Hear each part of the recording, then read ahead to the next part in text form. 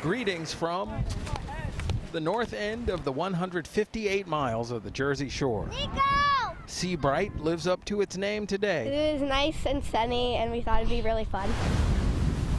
When the weather gets nice out, people just want to run to the beach. I think they're kind of like done with winter. It's getting hotter out. This is ocean. Typically Memorial Day weekend, it's still pretty cool in Seabright. So today, to see it so warm and see people on the in bathing suits on the beach, it's so exciting. She's the mayor of this town of 1,400, and she pointed out the same thing many others, especially seaside businesses, say is crucial to them. Weather. Tell Mr. G to push 90 over here on the beach. It'll be even better for us.